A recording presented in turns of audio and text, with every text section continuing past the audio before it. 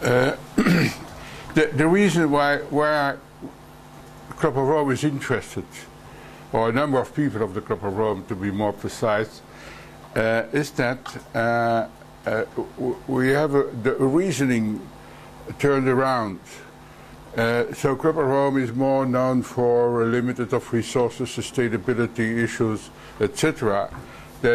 So we're getting the way back and say that education and learning is the key to any development.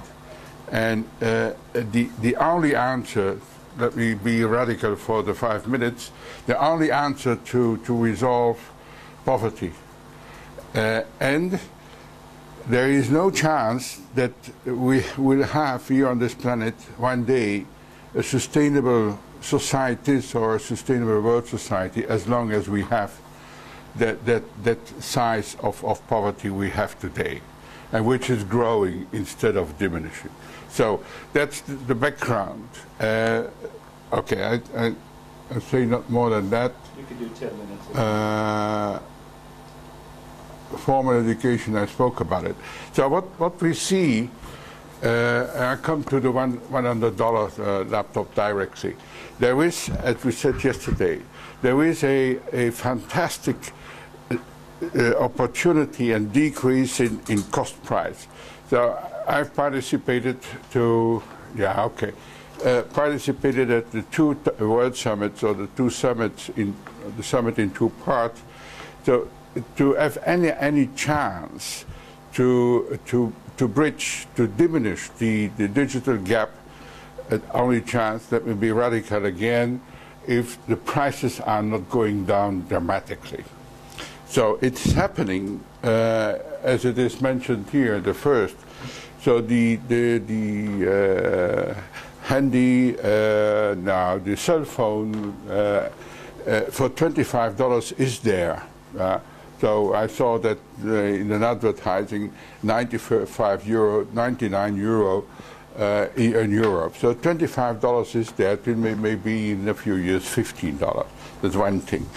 Came the idea, the proposal of Nicola Negroponte, $100 laptop. This idea is great, essentially great to my view, due to the whole non-profit around it.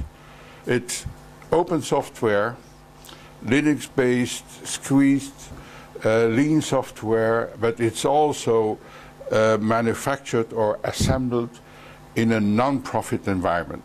So there is no profit at all. I must say the chapeau for an American to go really across the philosophy of society, I would say. A full admiration. And coming into the electronic way. So there are other initiatives in the manufacturing way. To give an example here from France, Renault is building very cheap cars, 7,500 euro, $7,500 in Romania. So there is a growing tendency, but it's still in the profit, so I like it less, but anyway. Laptop, in the meantime, cheap laptops are being proposed by China. I think the name is Magellan or Meng, so I have the name somewhere. Maybe it's in there is in China $300.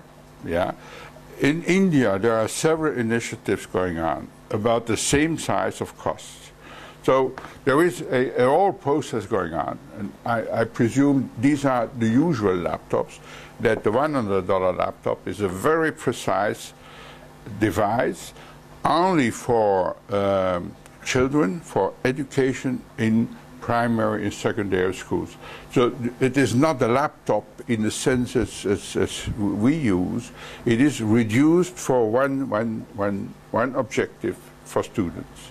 Pupils, actually, one should say, even not students at higher education.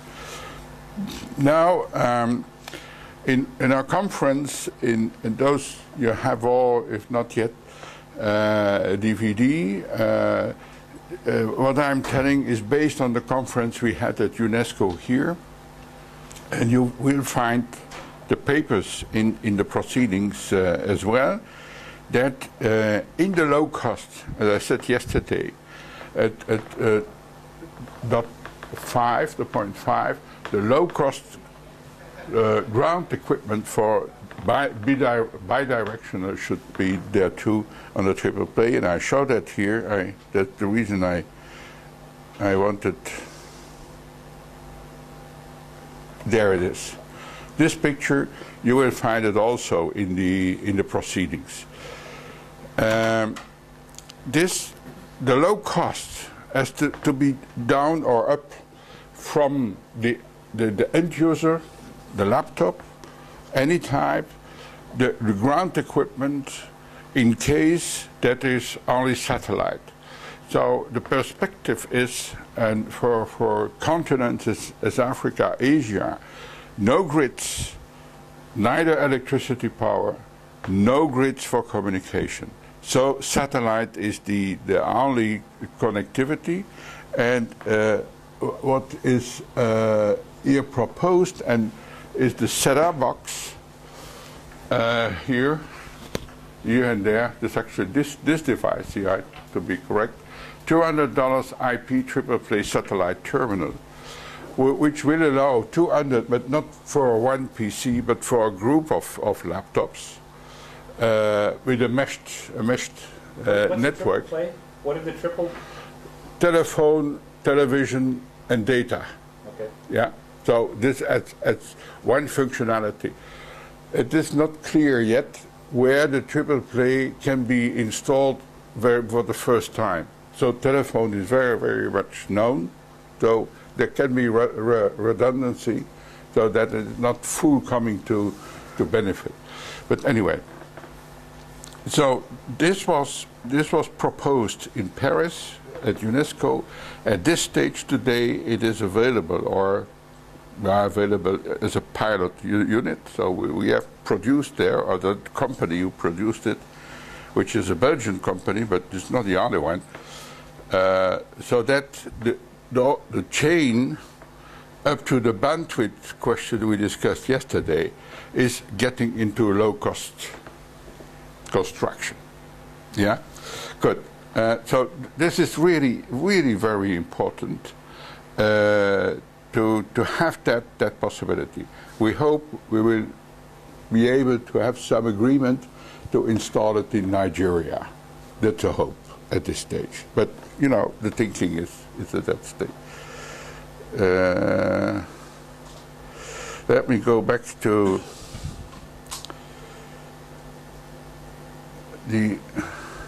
so what I said, the 200, 300, mainland is the Chinese name, India Mobilis Asmafat, so the slides will be on the website if you want to.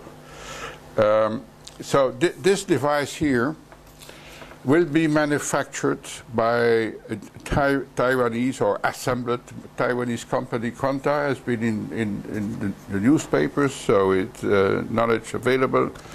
You may see, I think I got a picture somewhere, no? Yes. You see the crunch there. So this device is a 2 or 3 watt device. 1 minute, factor 10 minutes, depending on what you do, 30 minutes of use. So there is no direct need for a grid, an electricity grid or local grid. The screen is a small screen, is developed specially or new technology that it can be seen in the sun. So when you today a laptop in the sun, you don't see anything. So it's a new technology. It is a very low power and slow processor, an AMD processor, 500 megahertz. Why? For energy use, and with a lean operating software on Linux based, you don't need the 3 gigahertz for having the same result. So there are no mobile elements, no disk drive, no floppy, etc. So it is a robust thinking, a robust device based on an experience that Nicola Negroponte tells that he had an experience done in a village in Cambodia. And he presented that so with laptops, and there is a picture probably also on the website OLPC, I come to that, in a school in Cambodia, in the forest, a village, two villages where there were no streets, no water, came in with laptops and got his first experience, so to say, with one or two classes. Yeah, so there is, and so there is some, let me say, experience of a positive evolution for him, and as well as the construction of a solid device for children youth. So now all the laptops are connected with each other with a new I don't know if it's very new, a new network software, a meshed network, so that the pupils can communicate. So it is also a communication device, and then some of them have then a link to the internet if there is a facility for it. Let me. He calls this project an education project, not the laptop project. It's an education project, OLPC, one laptop per child, with the argumentation one does not give one pencil for a classroom, but you need a pencil per pupil. So that's one of his conditions. He said it's not negotiable.